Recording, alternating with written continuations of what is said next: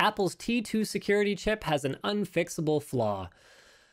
Womp Wah, womp. wah. So now you lose your data. But hey, it was all for security. Hey, got him. Okay, so a recently released tool by hacking group CheckRain is letting anyone exploit an unusual Mac vulnerability to bypass Apple's trusted T2 security chip and gain deep system access. The hack is based on the Checkmate crack that has been used to jailbreak older iPhones and iPads for some time now, which relies on a similar, if not identical, flaw in the T2 security chip. The T2 chip provides secure encryption and storage access for features like Touch ID and full disk encryption, and has been criticized for causing an inability to install third-party operating systems outside of Apple's official boot camp support. One hacker has apparently even gotten the broken T2 chip to run Linux on the MacBook Touch Bar. Wow, that's pretty cool. Critically for Apple, the access also means that activation lock can be bypassed, which could result in a rise in theft of Apple devices.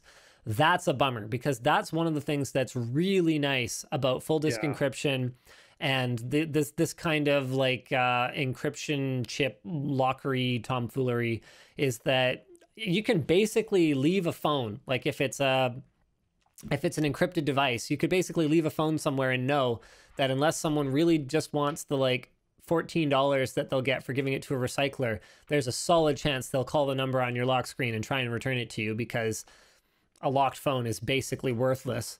Not anymore. File vault encryption keys are also stored in the T2, which means encrypted user data is also at risk if a device is stolen. This is a big deal for all the enterprises that have a bunch of Apple devices deployed to their staff. And the flaw is apparently virtually unpatchable as a result of its low-level nature, meaning that all existing T2-enabled Macs are likely vulnerable and will remain vulnerable indefinitely. Now, there's some good news. It can't be done remotely and requires physical access to the vulnerable computer, and that's rule number one of like electronics security: is physical access is access. So basically no changes there.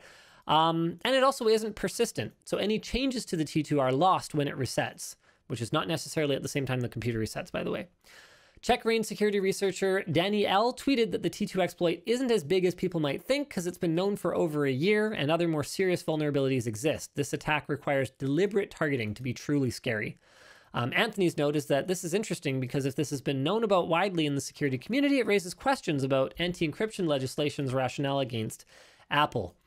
Yeah, it does kind of, doesn't it? Why do they even care if Apple's encryption is there if it's just broken anyway? If it's bad, Yeah, well, that's almost like a whole separate WAN show, ladies and gentlemen. And we don't have time for that because Luke and I got to play video games tonight.